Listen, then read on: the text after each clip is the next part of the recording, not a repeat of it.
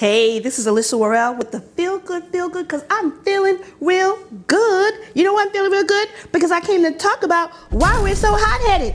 Listen, you can't have peace and patience if you're always going off. Let me read you the scripture. It says in Proverbs 15, verse 18, it says, hot tempers cause arguments.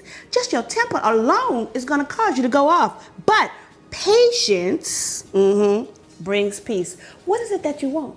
Do you want peace in your household? Then listen, take control and take personal responsibility for your attitude, not in the moment, but beforehand.